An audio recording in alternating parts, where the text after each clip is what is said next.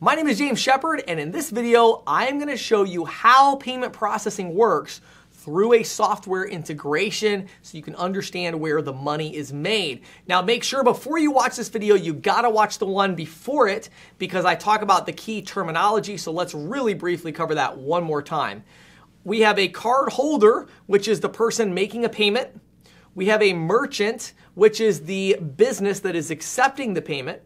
We have the ISV, which is the software company that built the software that allows the merchant to accept payments and do many other things.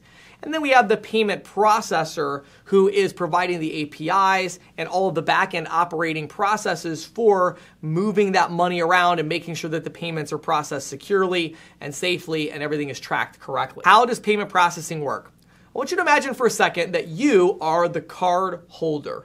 You are the person that is renting a self-storage unit. So you wake up one day, you walk outside, you look in your garage and you think, yuck, man, I've got way too much junk in my garage here, but I don't want to throw it away. So you drive down the street and there, sure enough, is a big self-storage property and you decide to rent yourself a unit so you can put all the stuff from your garage that you're never going to use anyway over into a self-storage unit for reasons passing understanding. So you go and rent this unit for $100 a month. Now, what is going to happen is you're probably going to sign some lease documents and things like that, but the self-storage company, the company that owns the self-storage property, they're going to email you a link from our software, from the ISV, and they're going to say, hey, thank you for renting the unit. We're excited that you've rented the unit and become a tenant of ours. Click this link so you can log into our secure portal to see the invoices that you have for your $100 a month bill. And also you can add a payment method on file so that you can pay for your self-storage unit on a monthly basis. So now you as the card holder, you log into the system, you see, okay, it's the 28th of the month. My payment runs on the 1st. So I'm gonna go ahead and add my Visa card so that on the 1st of the month, it's gonna run my payment. Here's where it gets really interesting. When we start talking about the fees that are associated with payment processing.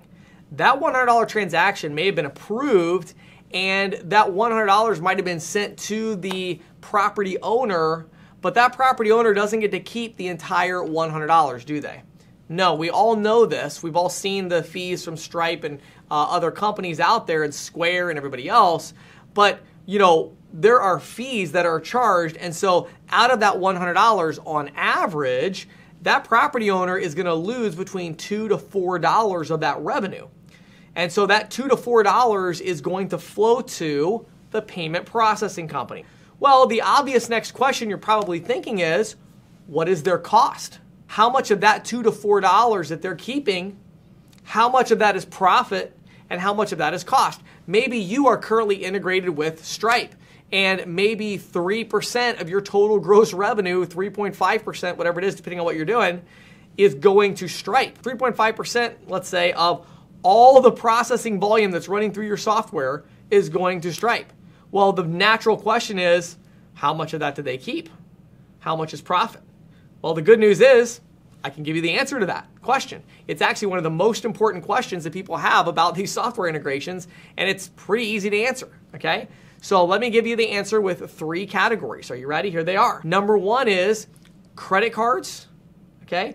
When we're talking about credit cards, if you're accepting credit card payments, the average cost for credit card payments in the US right now today is about 2%, okay? Could be a little higher, a little lower, depending on if you're doing a lot of B2B payments. So if your clientele is B2B, where they're doing, you know, a business to a business, and you're providing B2B services through your software company, the cost of accepting those types of credit cards are going to be higher, usually averaging around 2.5%.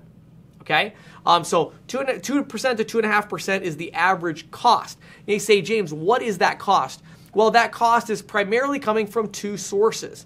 The first one is what's called the issuing bank. So the bank that issued the card to the cardholder, they keep what's called interchange. Okay, you'll hear people call it swipe fees, but they keep interchange cost. And that interchange cost is the primary, that's like 90% of the cost in this model is the interchange fees, and everybody has to pay the interchange fees. It doesn't matter which credit card processor you work with, doesn't matter. There's going to be interchange fees. For credit cards, it's going to be about 2%. For B2B credit cards, it's going to be about 2.5%, and that is a true cost that you just can't do anything with. You know, you're going to have to pay that cost. The payment processor is going to have to make sure that that cost is covered. What about debit cards? Well, debit cards are a little different. There are regulated cards and deregulated cards, and since I'm not going to get into all that complexity with this course, let's just say that the average cost of running a debit transaction today is somewhere around 80 basis points, which is 0.8%. So we'll call it, you know, a little less than 1%, right? So a little less than 1% on debit, 2% on credit, 2.5% on B2B cards. Then we have the ACH model, and the ACH transactions are even less expensive than that. They usually just have a per item amount, okay? And so they're gonna have a per transaction amount to them, all right? So these are the costs that we are dealing with. So we understand that the kind of revenue, when we talk about monetizing payments, is gonna be the fees that are collected from payment processing by the processor, that $2 to $4 out of 100, so 2 to 4%.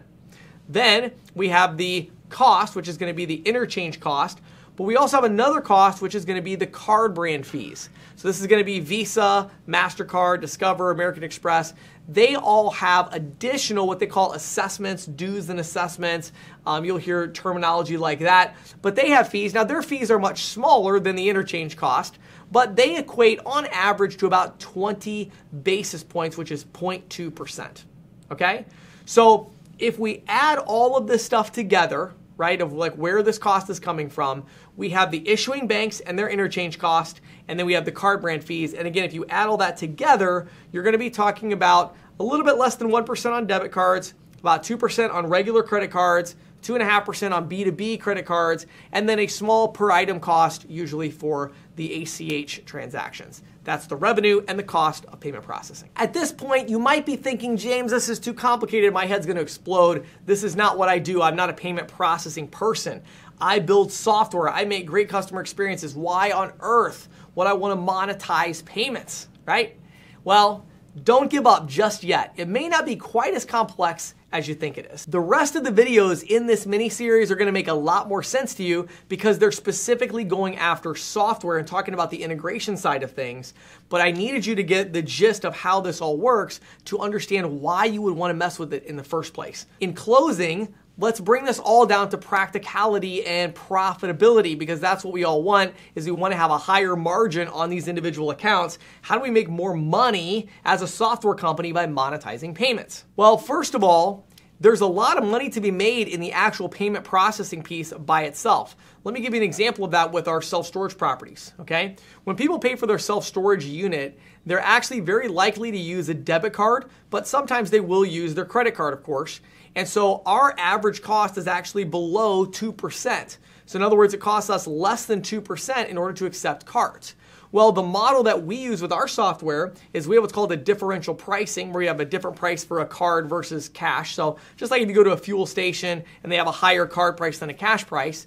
So as a result of that, we are actually collecting about 4% on these payments that are coming in, but our cost is only about 2%. That means we get an extra 2% of total processing volume in addition to whatever software SaaS type fees that we want to charge.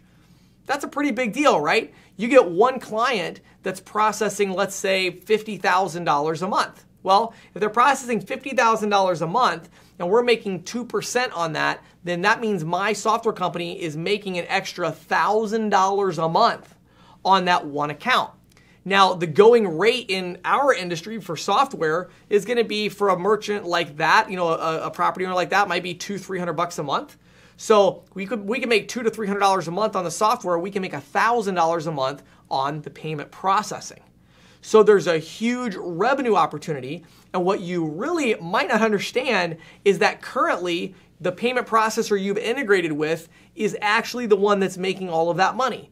And so as you look at your business today, whether you're brand new starting out and you're building, or you have a really well-established business, when you look at your projected volume of card payments and ACH payments, think about that entire flow and just imagine for a second, what if you could capture 1% to 2% of that entire volume of processing as profitability that would drop straight to your bottom line?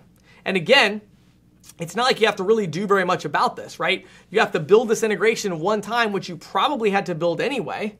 right, with somebody's API. If you build that integration one time, you don't really have to do anything different. You still have a payment processor backing you up if you do it right, but you're now making an extra 1 to 2% of the total processing volume that is passing through your platform, through your software company. That's the reason that you want to monetize, and that's really how payment processing works. We collect the money, there are fees, there's a cost associated with those transactions. The fees less the cost equals the profitability. And for software companies, we have found that the average is about 1 to 2% that you're going to make off of the entire processing volume of that merchant in kind of gross margin. Now, you don't necessarily get to keep all of that money. A chunk of that money is going to go back to the payment processor as well, which we'll talk about negotiating that.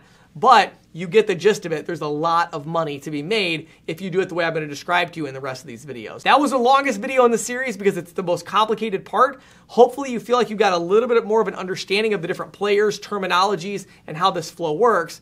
Now let's dive into more specifics about how software companies are going to integrate payments, and we'll do that in the next video.